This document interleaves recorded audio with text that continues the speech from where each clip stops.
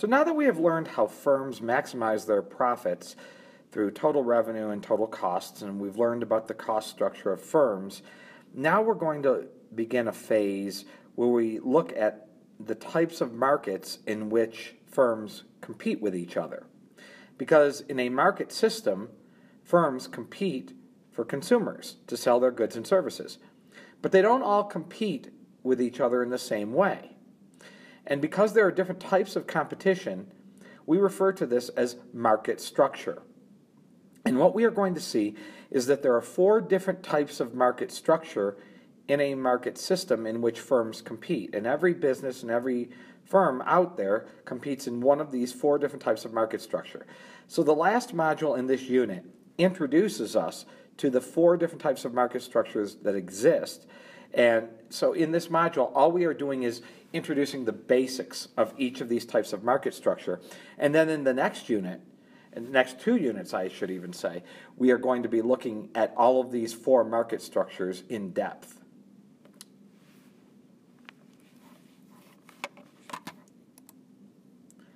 So in this module, I'll begin by explaining the meaning and dimensions of market structure, and then I'll describe these 4 principal types of market structure that go by the names perfect competition, monopoly, oligopoly, and monopolistic competition.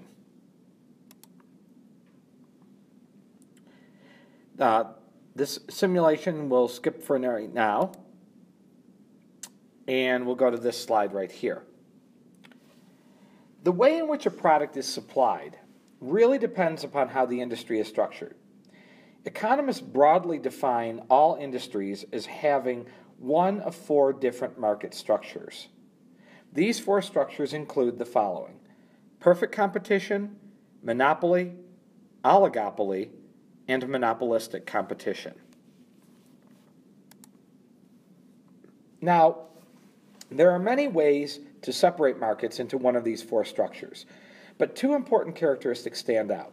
First, how many firms are in the market, and second, do they produce a differentiated product or do they produce a standardized, meaning an identical product? If we lined up the market structures on the basis of the number of firms, we would put perfect competition at one end with many firms and monopoly at the other end with only one firm in the industry. However, if we look at the second question of product differentiation, it gets a little bit more complicated. Under perfect competition, all firms produce a standardized product, meaning they all produce an identical product, such as farmers growing soybeans. All the soybeans are considered to be identical to each other. Under monopolistic competition, products are differentiated, meaning producers produce products that are similar to each other when they compete, but they're not identical, such as different types of clothing.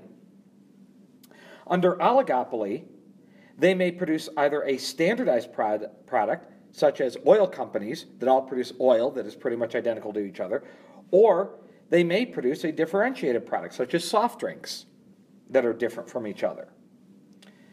And then under monopoly, there is only one producer of a product with no close substitutes.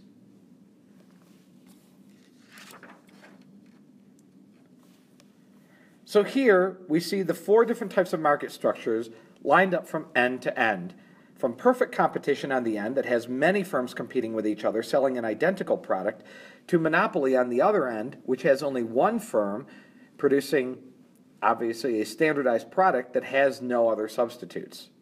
And every product that is sold in a market economy can be considered one of the above market structures. For example, the fast food market, car manufacturers, the market for operating systems such as Microsoft, the strawberry market, or the cereal market. Each one of these competes in one of these 4 different types of market structures.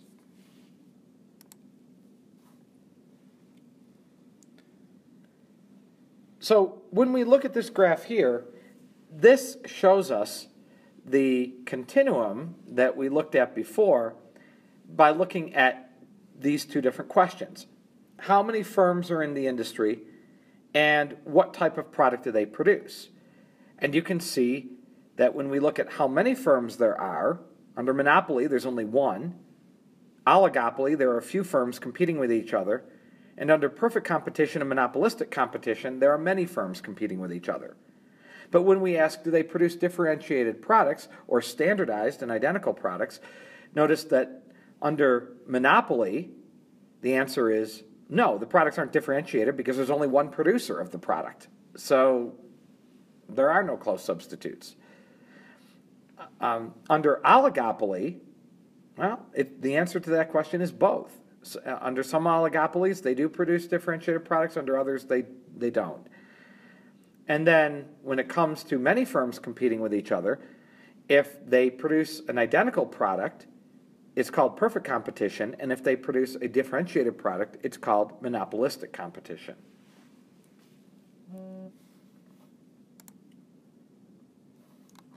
So let's look at these different types of market structures on an introductory basis now.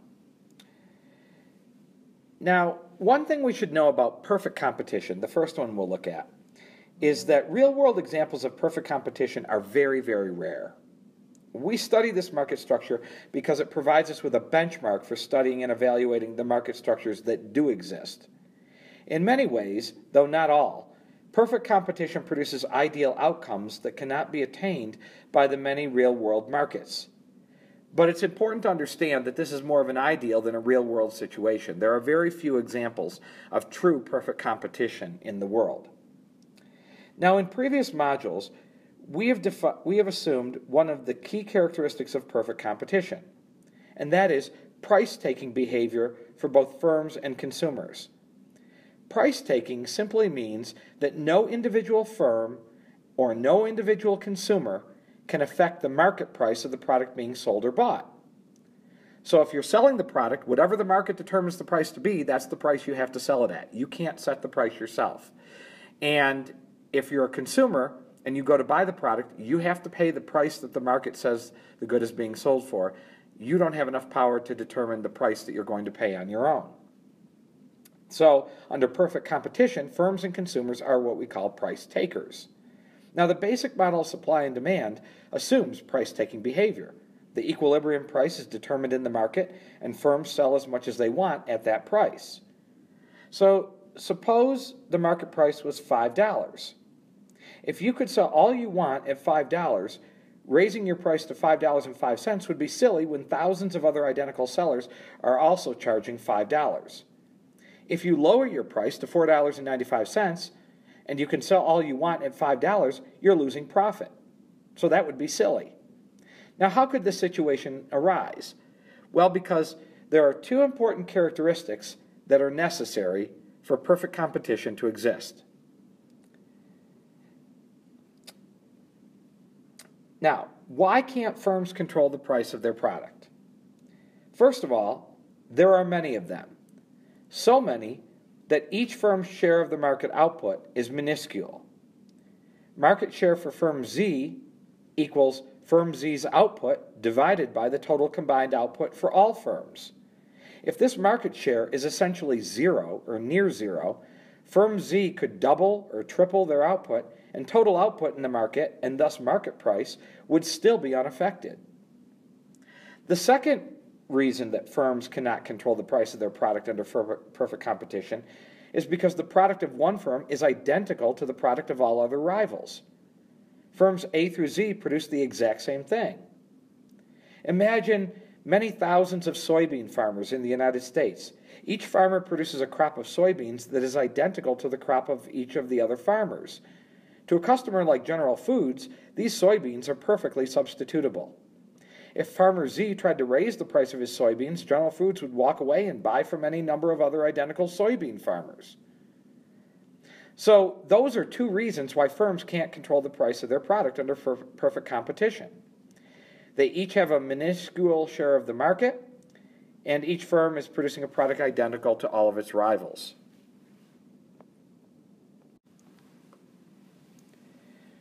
One other characteristic also helps to define perfect competition, but is not unique to this structure: free entry and exit. It is easy for new firms to enter the industry, or for firms that are currently in the industry to leave. Freedom of entry and exit means that there are no significant obstacles preventing firms from entering or leaving the industry.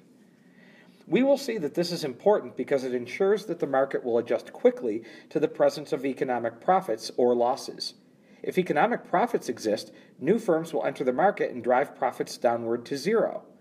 If economic losses are being incurred, existing firms will exit the market and drive losses upward to zero. Here are some more characteristics of perfect competition. Examples would be corn, strawberries, milk, etc. And so when we look at the perfectly competitive market structure, these are the characteristics that define it. There are many, many small firms that are competing, hundreds, maybe thousands that are competing with each other, and they each have a very tiny share of the market to themselves, near zero. They all sell identical products that are perfect substitutes for each other. There are low barriers to entry, meaning it's easy for other firms to enter and compete when there are profits, and it's easy to exit the industry when there are losses and firms want to get out because they're losing money. The seller has no need to advertise because they can't get any more business by advertising, and they can sell all they want at the market price, so they have no need to advertise. So we say under perfect competition, firms are price takers. The market determines the price, not the seller or the buyer, and they have to accept the market price as a given. So under perfect competition, it's important to know the seller has no control over the price.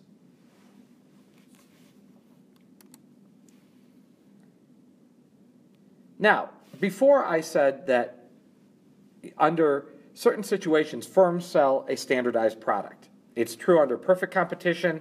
Sometimes it's true under oligopoly. And of course, with a monopoly, there is only one producer of the product. So what is a standardized product? Well, a perfectly competitive industry must produce a standardized product. That's one of the definitions of perfect competition, that everyone is selling the exact same identical product. So people have to think these products are the same. But producers will often go to great lengths to convince consumers that they have a distinctive or differentiated product even when they don't. Even when they have an identical product, they will try to convince us that their product is different than the competition. Because if we believe the product is different in some way, we may be willing to pay more than the market price for it, and they can make more profit that way, even if the product is truly identical. So is an industry perfectly competitive if it sells products that are indistinguishable except in their name, but the consumers don't think are standardized? Is that perfect competition, even if the product is identical? Or would it be more like monopolistic competition because as consumers we believe the products are different even though they aren't? And the answer to this question is no. When it comes to defining the nature of competition, the consumer is always right. So if we think they're different, they are different. And if we think they're identical, they are identical. The second type of market structure that's on the other end of the spectrum, the other extreme, is what we call a monopoly. Almost everyone has played the game Monopoly, probably. You've probably played it at some time or another. Well, and think about how you win the game.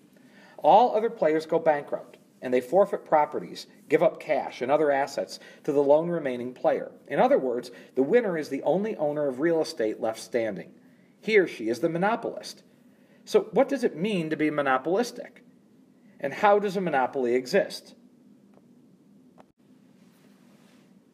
A monopolist is a firm that is the only producer of a good that has no close substitutes.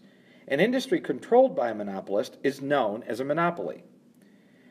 Now, in practice, true monopolies are hard to find in the modern American economic landscape. Because they are the most inefficient type of market structure, and they provide most of the benefits to the monopolist and not to society, in the United States, most monopolies are illegal. The ones that do exist are called natural monopolies, and the government allows them for reasons that we will discuss later, but even when they're allowed, they are highly regulated by the government. So we don't have a lot of examples of true monopolies in the American economy. In the same way we use perfect competition as a benchmark because the monopoly model predicts outcomes that are damaging to consumers and to economic efficiency. So why do monopolies exist? Why is there only one producer in a market? Something is preventing other firms from entering. The something that is preventing other firms from entering we call barriers to entry. So while there are many barriers to entry under monopoly that prevents other firms from coming in and competing with the monopoly, we can identify a few of the barriers to entry that are most common for monopoly. These are not all the barriers to entry that can exist, but these are the most common barriers to entry that exist. One is ownership or control of essential resources. Now, what are essential resources? Land, labor, and capital. Those are the factors of production or resources that are used to make something.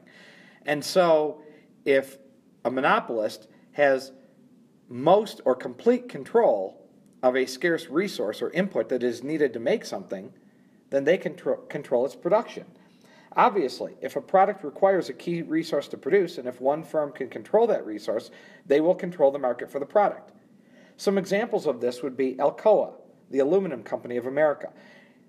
At one time, it controlled all of the basic sources of bauxite, which is the ore used in aluminum fabrication. So they were the only producer of aluminum.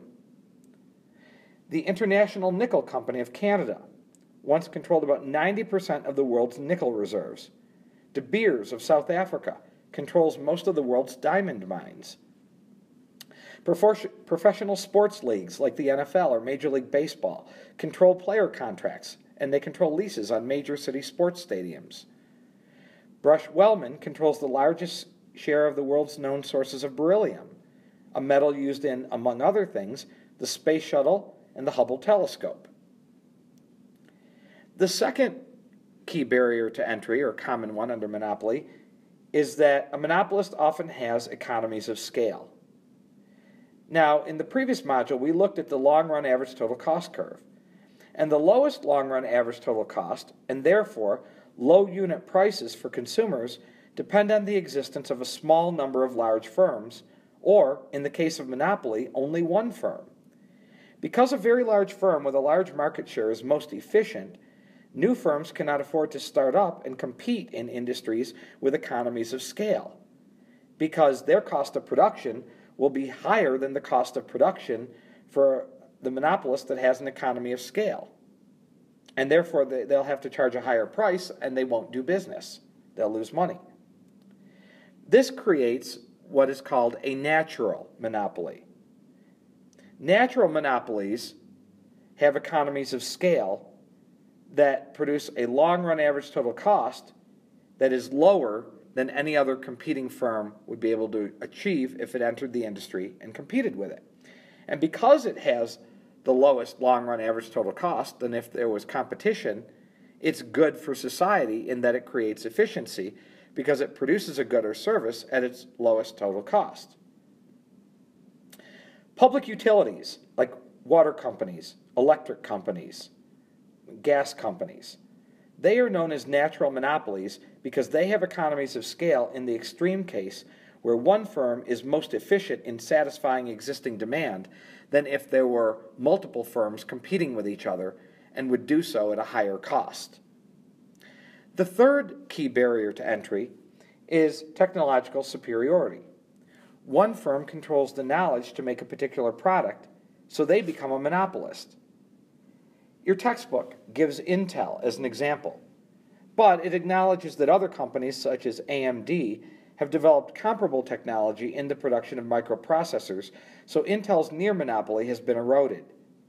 This type of barrier usually doesn't last very long because technology changes so rapidly and other firms learn about the technology and copy it, or new technology comes along so they don't control it for a long period of time. The fourth type of barrier to entry is created by the government. Legal barriers to entry into a monopolistic industry exist in the form of patents and copyrights issued by the government. A patent grants the inventor of a product the exclusive right to produce or license a product for 16 to 20 years. This exclusive right can earn profits for future research, which results in more patents and monopoly profits. Or a government can create a copyright, which gives the creator of a literary, intellectual, or artistic work the sole right to profit from that work, usually for a period equal to the creator's lifetime plus 70 years. So here are some more examples of monopoly. Xcel, which is a gas and electric company locally. De Beers, which I mentioned before. And these are the four major characteristics of a monopoly.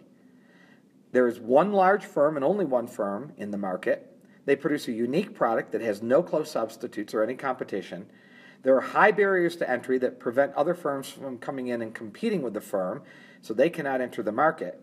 And therefore, monopolies are price makers. They get to set the price that they want to sell their product at.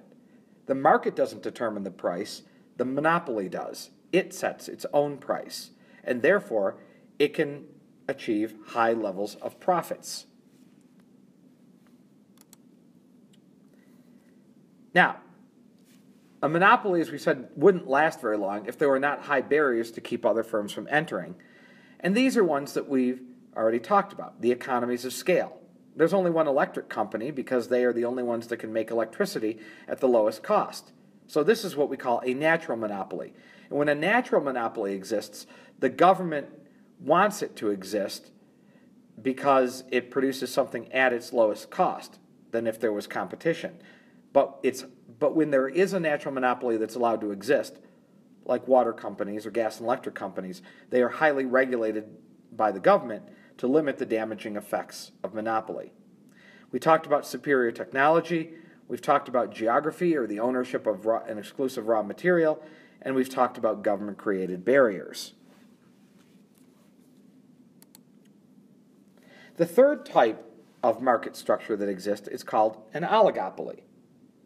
Now, try to think of an industry that is characterized by just a small number of huge companies. And now think of two firms that try to steal customers from each other, maybe with high-profile advertising campaigns. Here are some examples that maybe you thought of. Coke and Pepsi, General Motors and Ford, Nike and Reebok, Apple and Microsoft, United Airlines and Southwest. These are all oligopolies, and these firms are known as oligopolists. And like a monopolist, these firms have the ability to set the price of their products. In other words, they have some degree of market power. And if a firm has market power, that means it has the ability, to a certain degree, to set the price that it wants to set for its product. Under perfect competition, firms have no market power, therefore they're price takers. Under monopoly, we saw that a firm can set its price, so it has the most extreme form of market power under monopoly to set its price, and it's a price maker. Oligopolies are price makers as well, because they have a significant degree of market power also. Not as much as a monopoly, but a significant degree. So what are some of the characteristics of oligopolies? Well, first, there are a few large firms that produce almost all of the total output in the industry, usually less than 10, fewer than 10, that are producing most of the product. Now, there may be a few other smaller firms that are competing, but if there are a few large producers that control most of the market, then we call it an oligopoly. Now, they are producing a product that could be identical, like oil, or differentiated, like cars. So they could be competing with each other in identical products or differentiated products. It could be one or the other. There are also very high barriers to entry, just like there were with monopoly, and many of these high barriers to entry are similar to the ones that we saw with monopoly.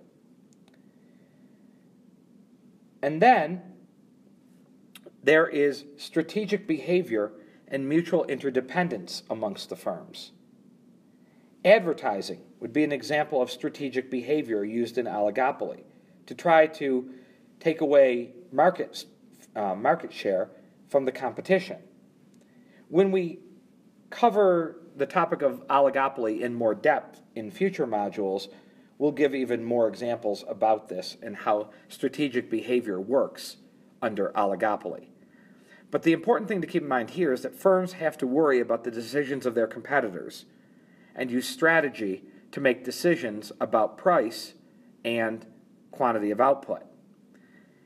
And so what one firm does, the behavior of one firm, affects the behavior of another firm. And that's why we say there is mutual interdependence. And as I said, we'll study this more in depth when we look more at monopoly. But they do have control over the price of their product. They are price makers. Now, one of the key indicators of an oligopoly is the level of concentration in the market. Essentially, concentration describes how much of the market share is concentrated in the hands of the few largest firms in the market. Picture a can of frozen orange juice concentrate to think of concentration of market share in the industry. Think of a frozen can of orange juice as a monopoly. It is very dense and concentrated and represents the monopolist who controls 100% of the market. Now, think of diluting that can of orange juice in a swimming pool of water. The orange juice of market share is so thoroughly diluted in the swimming pool, it's impossible to see or taste any orange juice. This is perfect competition. No one firm has a significant share of the market. Now think of gradually diluting the concentrate in a normal juice pitcher. If we add just a little bit of water, the orange juice is thick and syrupy. It's still very concentrated. This might describe the auto industry. If we double the water, the orange juice tastes just about right because it has been more diluted. This might reflect the retail grocery industry. Now, we have a couple of easy statistical measures to try to gauge how much concentration exists in real-world industries. One measure that is used is called the four-firm concentration ratio, or CR4. This is where we add up the market share of the four largest firms in the industry.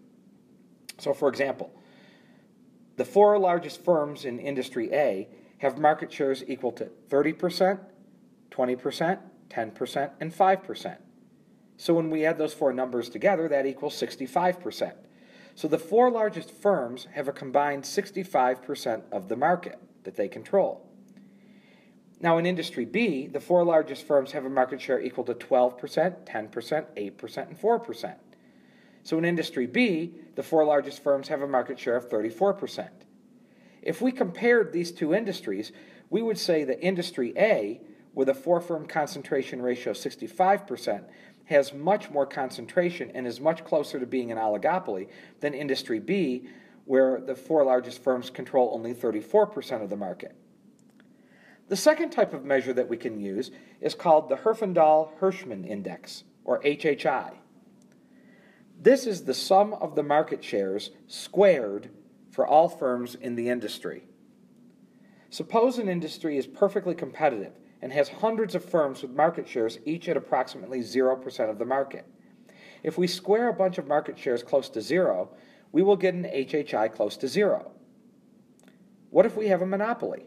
Only one firm has market share of 100%. So the HHI is 10,000 for a monopoly. So real-world industries have HHI that lie between 0, the most competition, and 10,000, the least competition.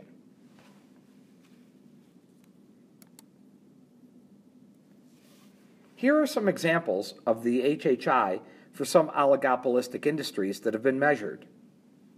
The industry PC operating systems.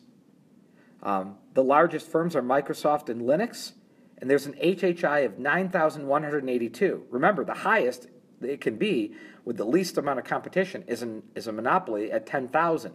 So this tells you that most of the market belongs to these two top firms.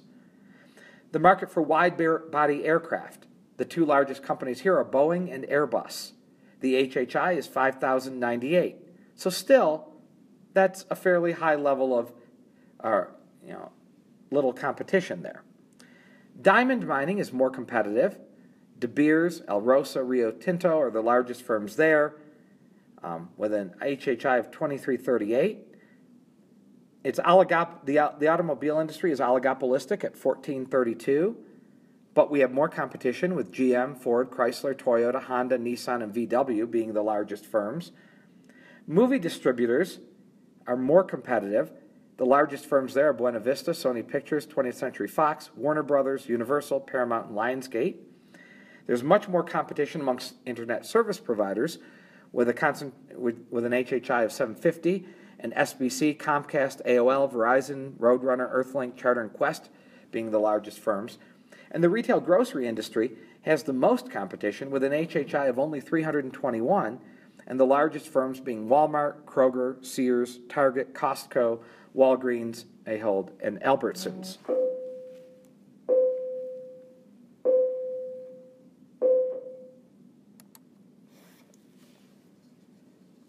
The fourth type of market structure is monopolistic competition. Somewhere in between perfect competition and oligopoly lies monopolistic competition. Now, what are the characteristics of this firm? Well, first, there are many firms that exist in the market, but not as many as perfect competition. Large numbers, but not as many as perfect competition. You might think of monopolistic competition as measured in dozens of firms, while perfect competition is often measured in hundreds of firms, maybe even thousands. The second characteristic is that the product is differentiated. The competitors in this industry sell products that are similar to each other, like the fast food industry, but they are all different from each other in a number of different ways. Each firm has some market power. Not a lot, but some market power. So they are, to a limited degree, price makers, but not nearly as much as with oligopoly or monopoly. But they're not the price takers that exist under perfect competition. So each firm has some ability to set the price of its product with some market power. And there is free entry and exit in the long run. So when profits are being made, it's easy for firms to start up and drive those profits down to zero. And if there are losses, it's easy for them to exit and drive losses up to zero. There are no barriers to entry and exit. So the local restaurant market that you see pictured here would be a good example of monopolistic competition. And you can probably make a long list of restaurants, each with a slightly different menu, meaning they are differentiated from each other. So here we have the characteristics of monopolistic competition with a few other examples. We mentioned fast food. The furniture industry would be another one. Shoe stores would be another one. We said they have a relatively large number of sellers. They all sell differentiated products made different from each other in some way. They each have some market power, so they have some control over the price that they charge. Low barriers to entry, so it's easy for firms to enter and exit when there are profits or losses. And there is a lot of non-price competition. What do we mean? Non-price competition means they compete in ways other than trying to charge the lowest price of their competitor. There are different types of non-price competition that we will see when we take a greater look at monopolistic competition, but a common type of non-price competition is advertising to try to win over consumers. Here's an activity we'll do in class to help you understand the different types of market structures that we will be looking at. This table here is a good summary of each of the four types of market structure that we will be examining in more depth in the next unit, and the key characteristics that define each of these types of market structure that you should know. Here's another activity that we will do in class with questions about market structure. And then this slide is a summary of the key concepts that you should know that we've examined here in Module 57 as an introduction to market structure.